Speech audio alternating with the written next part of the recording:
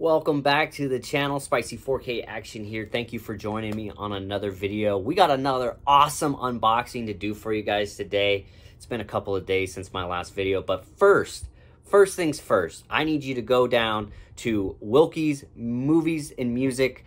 Corey over there is just an awesome dude. Just started his channel, just created his first video yesterday. I will leave a link down below in the description as well as a link to his channel. Go over there and subscribe. This guy is a huge supporter of all things physical media. I see him commenting on like every video of mine. I see him commenting on every video of all my friends and Bluetubers, 4K reviewers. Every live chat I'm in, he's there.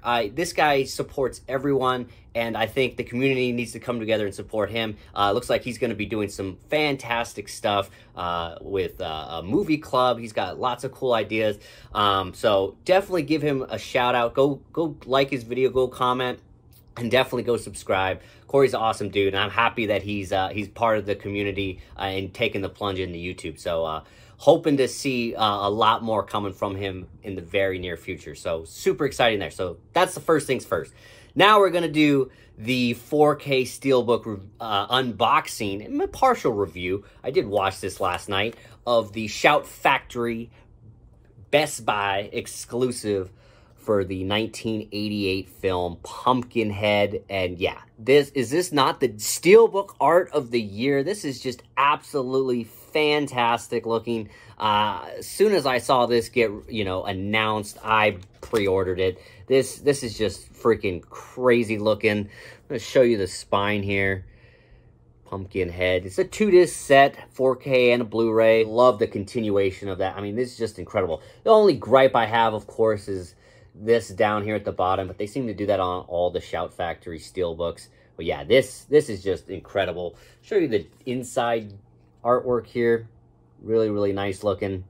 Yeah, just a beautiful, beautiful release if you're a fan of this film. Show you the disc art for the 4K here.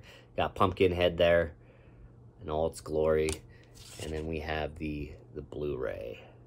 So very nice looking set. Being that it's Shout Factory, they got a ton of special features on here. I'm not familiar with the Blu-ray release of this, so some of these could be ported over. But if you don't know about this film, you need to definitely check it out. It's a great creature feature from the late 80s. This is a directorial debut for Stan Winston. Yes, the special effects guy. The guy did all the monsters, it seems like. Yeah, he was part of Aliens. He helped on Predator. He did the Terminator. He did Terminator 2. This is his first movie as a director, and it doesn't disappoint. It's, like I said, it's a great creature feature. It's really short. It's only 86 minutes long. This transfer looks fantastic. I had only seen this on TV when I was a little kid, and it scared the absolute shit out of me. This creature is creepy looking, and it's the 80s. It's all real. They made this creature. It's not CGI at all. Very awesome looking monster, the one that creeped me out, like I said. But this is just a stacked release from Shout Factory. I mean, you got the 4K, of course, Dolby Vision on that. You get the audio commentary with a few of the crew on that as well. But the Blu-ray is where it shines as far as special features. You're getting, interviews with the co-writer, interview with the actor, the boy with the glasses. So there's a lot of different interviews here if you're really into that. But what I really loved and enjoyed watching was this 6-part documentary on the making of the film called Pumpkinhead Unearthed. As mentioned, it is 6 parts, but it's an hour and 3 minutes long. And I watched all of it. It was great. It gave me a bunch of insight onto this movie, but also it seemed newer. Like, it doesn't say that it's brand new, so I'm guessing the 4K release of this or the Blu-ray release of this had this and they ported it over, but it must have only just been a couple of years ago.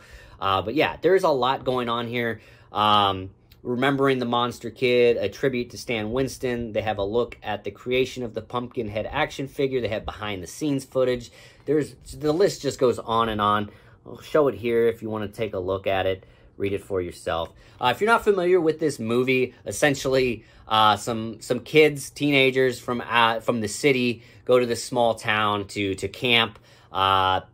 they start to ride their motorcycles. There's an accident involving one of the country's kids, and basically the dad of the kid goes to this creepy lady's house and basically wants to wreak vengeance on these kids for hurting his kid. I won't spoil anything in this movie, essentially, but it evokes Pumpkinhead, and yeah, he basically goes after these teenagers that were a part of this accident involving motorcycles. And that was one of the parts I just forgot about this film, was just the whole beginning, showing all the old CRF and even the Kawasaki motorcycle they had. So I really enjoyed that. I'm a big dirt biker myself. But yeah, there's definitely, things I could, poke holes in this movie. But all in all, it's just a great creature feature, one I enjoyed. And yeah, it was a lot of fun. And like I said, the transfer looked great.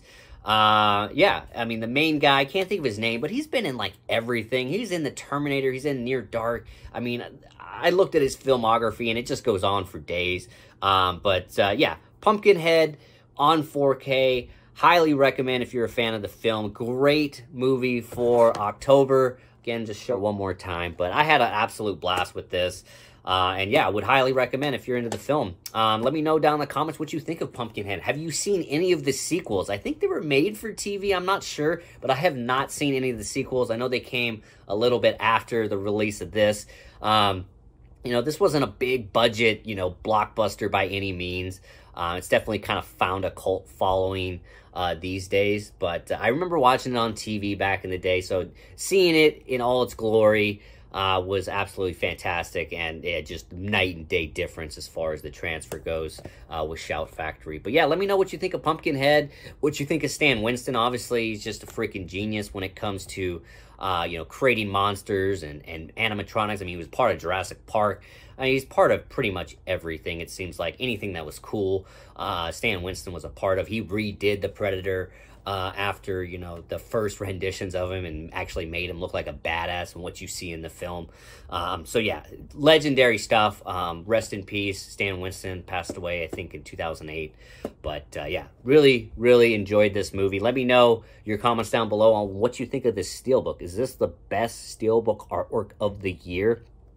What gives a run for its money? Are you picking this up? Are you picking up just the normal slipcover edition of this? Let me know in the comments below. It is not sold out. This is still available if you're looking to get it. I think it is even a couple dollars cheaper when I checked this morning at $34.99. I think I paid $38. But yeah, just absolutely incredible release, and one I'm really happy to have in the collection. And yeah, thank you guys for the support. Thanks for watching this video. Yeah, we will see you guys all in the next one. I hope everyone has a great day, great rest of their week. And yeah, peace out.